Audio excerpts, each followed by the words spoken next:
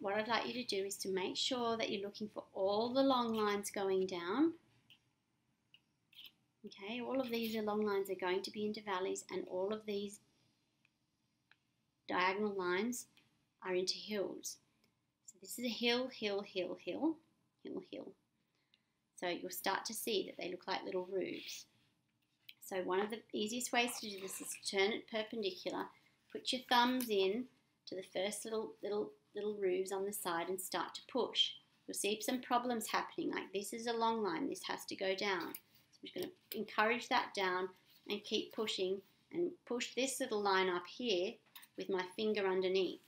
The paper's getting pretty soft, but I'm going to start to push and control the crushing together with my just controlling the lines, and then letting go.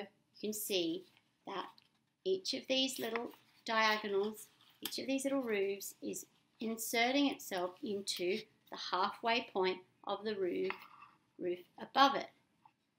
So I'm just going to do expanding and contracting, pushing and letting go, turning the paper around and round. Here's a long line, this one needs to go down, press that down, keep them coming in, a little bit of control underneath and on top.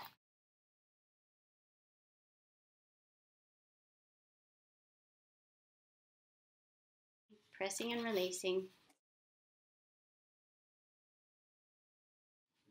What will probably happen is you'll get a situation where something's going in the wrong direction, like that. This is actually poking in the wrong direction, so you just poke it back down, poke it down. We'll do that again. So it was poking up in the wrong direction, so you need to put your finger on and poke it down again. There we go. And you'll find that after a while the paper will give in to you.